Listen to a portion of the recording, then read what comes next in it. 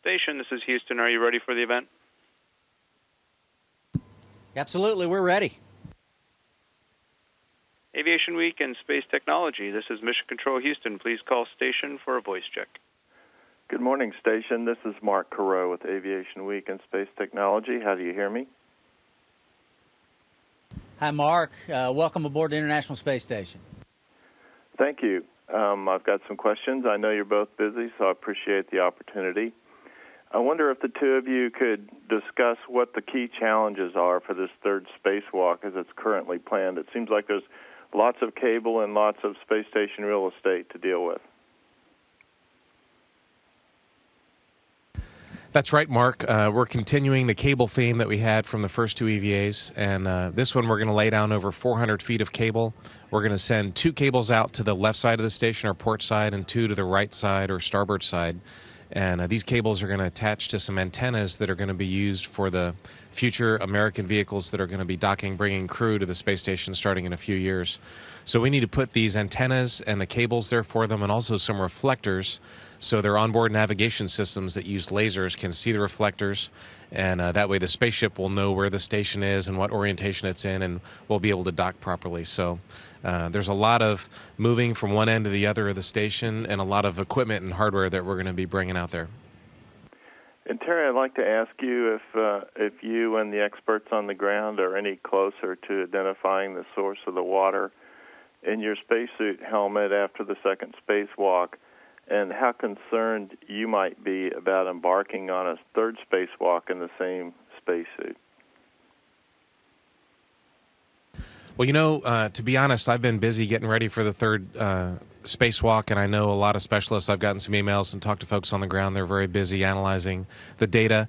This is something that we've seen before, and I mentioned it yesterday when I noticed some water. I said it might be the same issue. It's happened a few times. So it's something that it's possible that it's something that we've seen before, but that's still to be determined, and I'm sure that NASA is looking very intently at it, and they're going to have a good answer for us here shortly. As far as being concerned, I'm actually pretty happy with this spacesuit. It's gotten me out the door and back in safely twice, so I kind of like it, and hopefully it's good and I can keep on going out in the same one. Well, it sounds like if they can find a satisfactory answer, you're prime, you're ready to go on this one.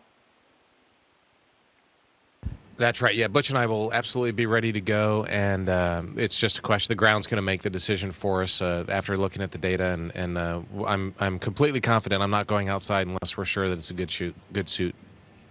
Okay, and I'd like to ask the both of you, this series of 3 spacewalks to reconfigure the station for these commercial docking ports seems bigger than just the work of putting the hardware in place. This is really sort of giving the U.S. space program a new direction, and I just wonder what the two of you think about the significance of this activity that you've undertaken.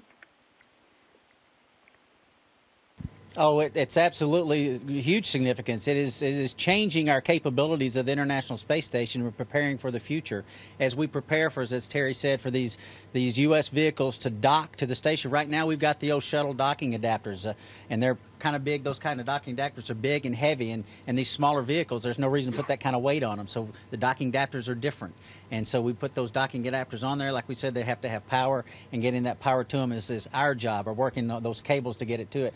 And this is a huge effort. Yeah, we've spent some 6.5 hours on 2 spacewalks outside, but it has been literally years of planning. Engineers, training teams, assessment teams, operational teams across our nation doing much in preparation for this. So this is a huge endeavor. You're absolutely right in that assessment.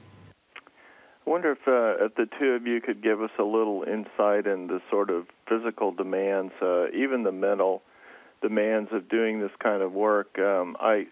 I listened yesterday to the spacewalks, and it seemed like there was an awful lot of coordination between the two of you, probably as much just looking at one another as actually talking, and also the sort of support that you got from Samantha, and also on the ground from Joe Acaba, and kind of cueing you here and there to what was coming next. And I just wonder how important that sort of teamwork is to accomplishing these goals. Yeah, that teamwork is absolutely vital. These goals don't get accomplished. These objectives do not happen without the work of everybody coming together.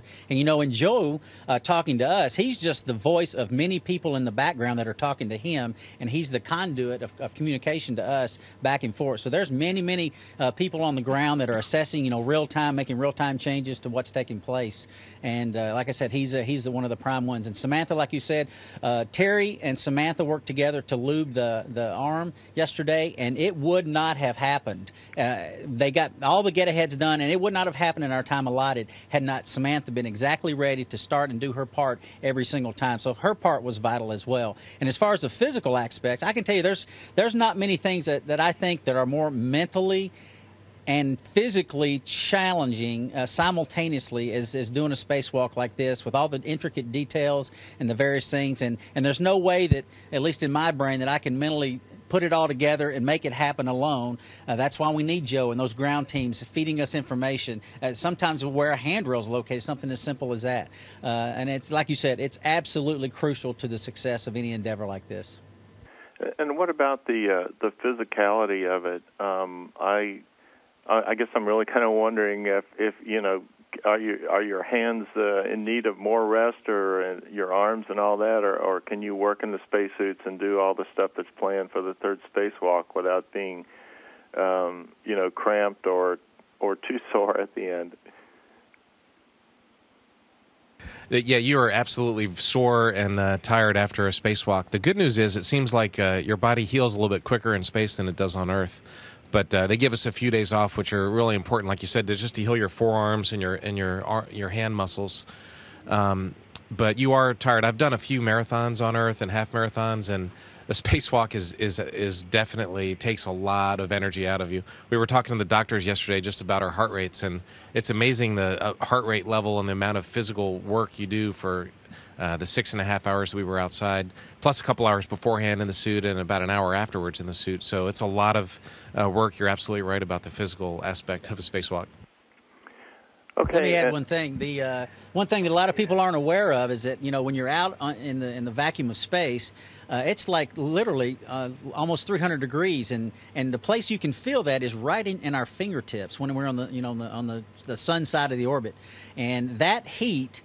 You don't feel 300 degrees at your fingertips, but you feel warm. That heat combined with the fatigue inside those gloves really does wear on those fingertips for a while. When you come back in, your fingertips are all pink and white and discolored and very, very tender. And after the first spacewalk, even your fingernails feel like they get peeled back a little bit. And after the first spacewalk, it took about 3 days before they felt really normal. And I told Terry, I said, I bet you after the second one we'll feel better. And that is indeed the case. This morning I feel much better than I did the morning after the first one. So just a little piece of information. No, that's very interesting. It seems very physical. My last question for you, Butch, is I know your mission is nearing an end in a couple of weeks. I just wonder how you might characterize your time aboard the space station as a sort of life experience. I think the first adjective that comes to mind is thrilling. The second group of words that come to mind is a great deal of work. This is a busy place, and it needs to be. I mean, you come up here, you need to be ready to work, and there's a great deal that we're trying to accomplish. And so that means pretty much sun up to sundown as it would be on Earth, though we get 16 of them here, that it's continual work almost all day, every day. And like I said, it needs to be that way because there's so much that we're trying to accomplish. So you got to come up here with an eager, energetic attitude and keep the fire burning because it's pretty busy, like I said, and it should be. Okay, well, let me thank both of you and wish you both the best of luck as you pursue the rest of your cable hookups. Thank you very much. Super. Thank you, Mark. Station, this is Houston ACR. That concludes the Aviation Week and Space Technology portion of the event.